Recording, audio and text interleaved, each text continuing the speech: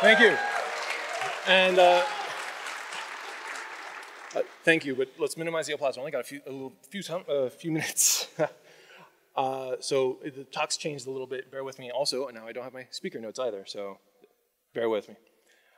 So March 2017, 2 years ago, was the first and only so far CodePen meetup that we held. A friend of mine hosted it alongside Chris Coyer of CSS Tricks, and everybody was presenting side projects, some really cool stuff.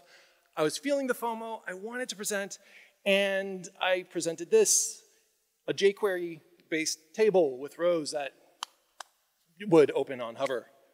Not a revelation at all, to be sure, and it's cringy to think about now, but that was my career back then. That was me as a developer. I was working on .NET Web Forms and jQuery. I was working on old legacy code bases that didn't really come with a built-in path to modernization. Ben Dalton from Know4 mentioned this yesterday at his lightning talk. We knew that we had to get with the times for performance, for speed, for usability's sake.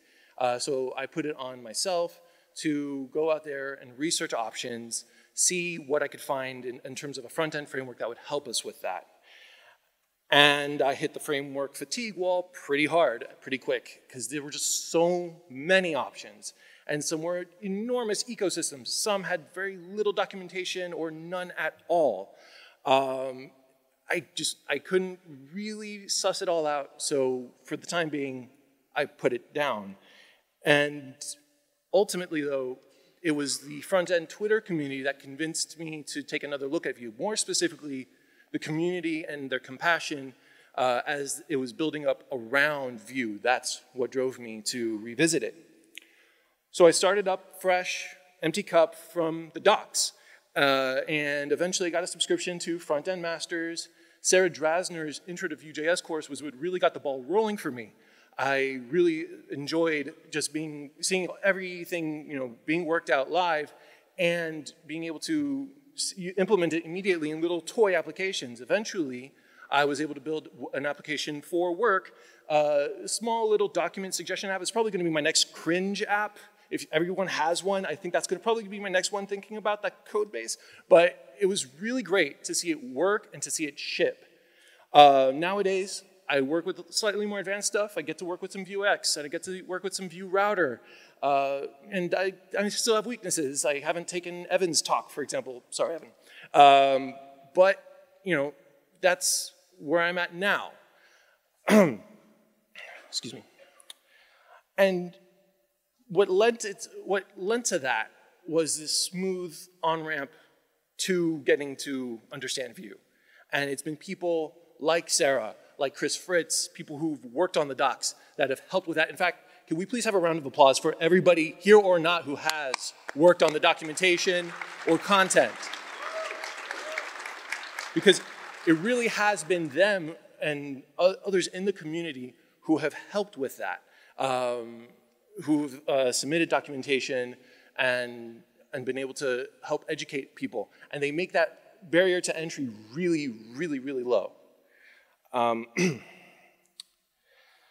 Now, the thing with front-end frameworks in general has been that they can bloat up.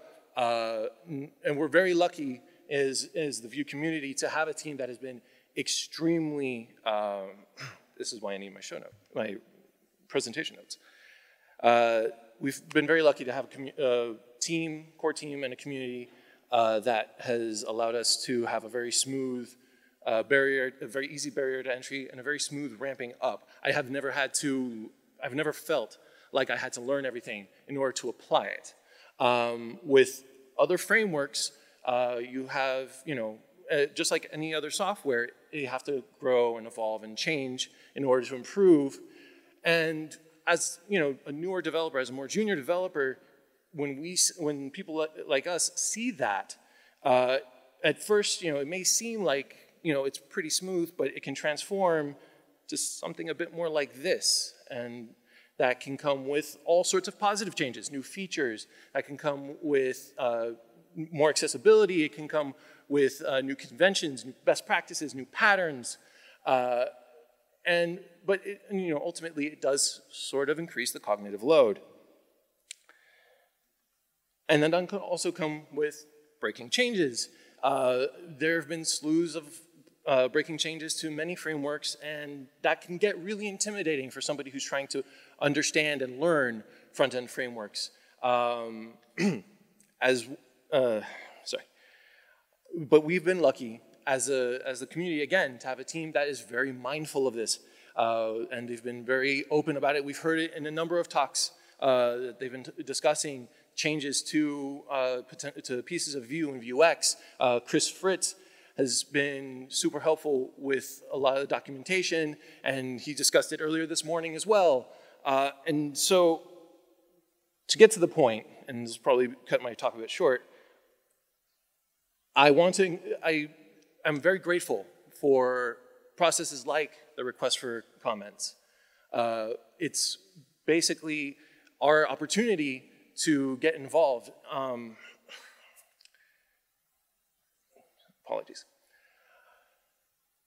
It allows us to comment and see a bit into the future, see what new pieces of Vue are going to change or are going to evolve, what might be added, and comment on them and discuss them.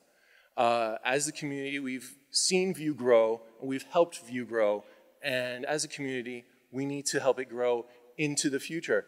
So I am very grateful that they've come up with a very mindful, very thoughtful path forward, completely transparent.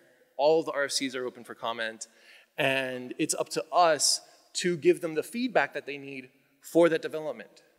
And there are I want to just highlight a couple of ways that we can make that happen. So the main ways to contribute, the big one is substantial changes. So what does that mean? That means changes, new API surface area, or the removal of features that maybe aren't, are repetitive or aren't as necessary anymore because of new updates to JavaScript. It could also be contributions to conventions that may have nothing to do with the code. And I think that's a big one, actually, because a lot of people may not necessarily want to get into the low-level, nitty-gritty base of the actual framework, but they want to contribute. So that is possibly a way that you can contribute through organizational changes or through semantic changes if you believe that might provide clarity to Vue. There's also ways to contribute to just by commenting on the PRs. Let them know what project workflows you're working with or what scales you're working with and how the potential proposals might affect that. And then just suggesting stuff for the RFC process itself. It's still in its infancy. The actual repo is only 2 months old, and there are only 15 unique people on there, but there are 400 stars. That feels a little mismatched. So I think we, as a community, need to step up and get out there and contribute. So please, get out there and contribute if and when you can. Thank you.